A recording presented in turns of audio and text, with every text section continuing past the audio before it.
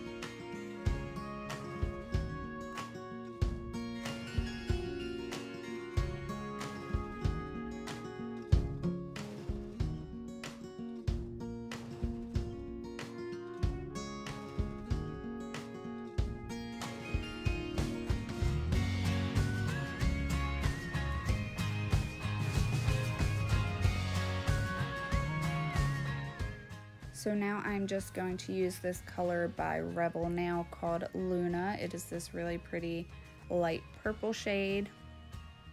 And I'm just going to do one normal dip in this the way I usually would with my basic dip powder application.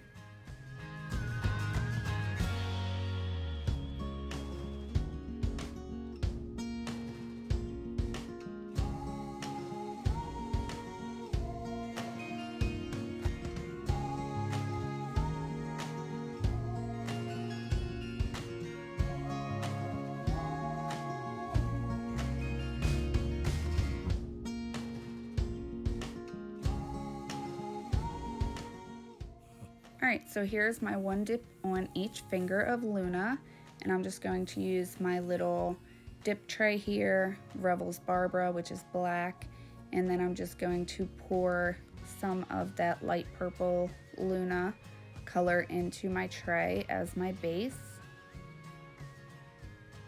And I will just shake it to kind of level it out and get it nice and even.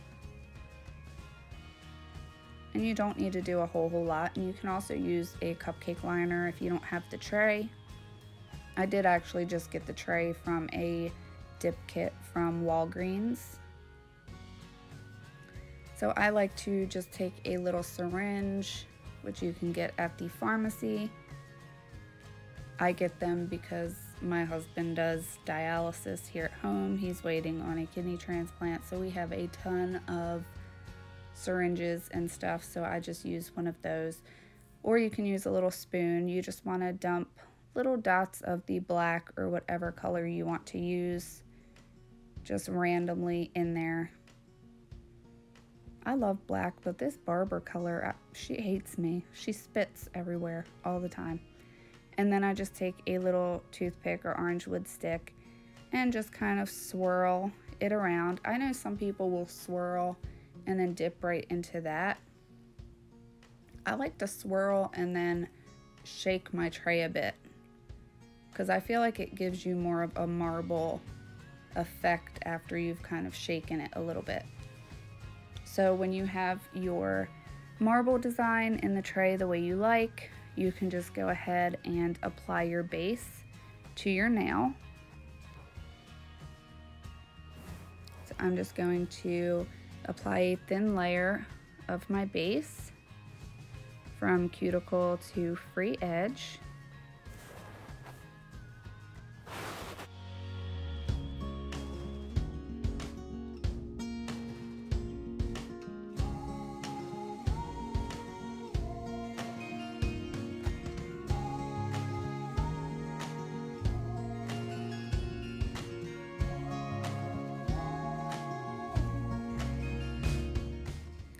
And then I will flip my finger upside down and lay it in the powder wherever the design is that I want it. I will just lay on there. I will kind of turn my finger back and forth a little bit just so it coats those sidewall areas. And there you go. Just let that sit for a couple seconds before you go and dust that off. So then I will just add a little bit more black, just wherever I feel it needs a little bit more. And then of course take my orange wood stick and just twirl it around and then give my tray a little bit of a shimmy shake. Now when I'm doing marble nails, I am kind of weird, and I'll take the two colors that I want to use and I'll kind of mix them together in an empty container and see what they look like mixed together. That way, when I'm completely done doing my marble nails, I can just dump it in a container and use that as a solid color later. That way I'm not wasting any dip powder. I know a lot of people who do marble nails and then just throw away all that powder. I don't like to waste anything, so I try to mix colors that look good when they're completely mixed together. So again, I'm just adding a thin layer of base to my nail, always wiping off my brush on a paper towel in between. Then I will flip my finger upside down and lay it in the design that I want and kind of just twist my finger back and forth. Shake off as much excess as you can, and there you go. I love how that one turned out. So if you see any empty little spots, you can just place it right back in until you have it coated the way that you would like. Now, if you don't want to do the base layer of this, you could do 2 coats of the marbling. I like the way it looks with just the one. So now I'm just going to go in and brush off all the excess powder off of my nails.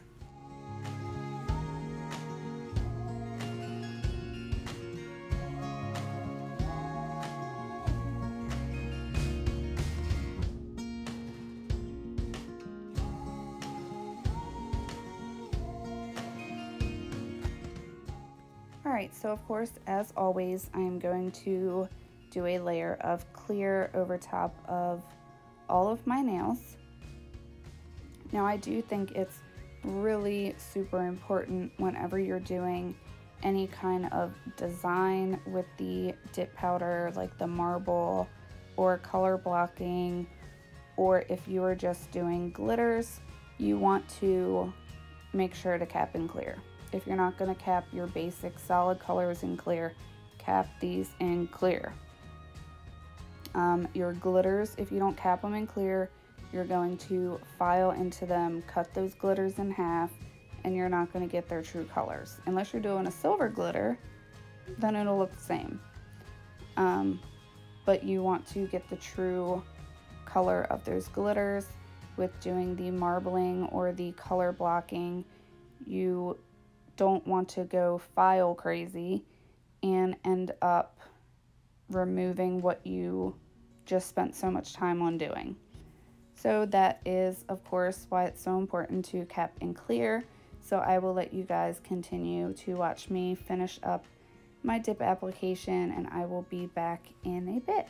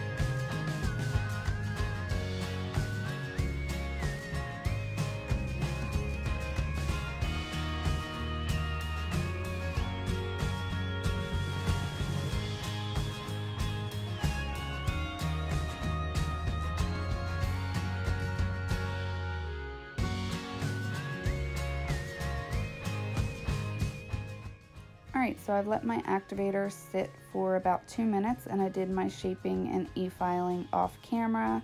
I went ahead and applied some cuticle crystals onto a couple of my fingers, and now I'm just going to go in with my Model 1's gel top coat. So I'm just going to let you guys watch me top coat these and wait till you guys see them. They turned out so pretty. These are probably my favorite set of marble nails that I've done so far. Alright, so I'm going to let you guys watch me finish top coating, and I will be back in a little bit.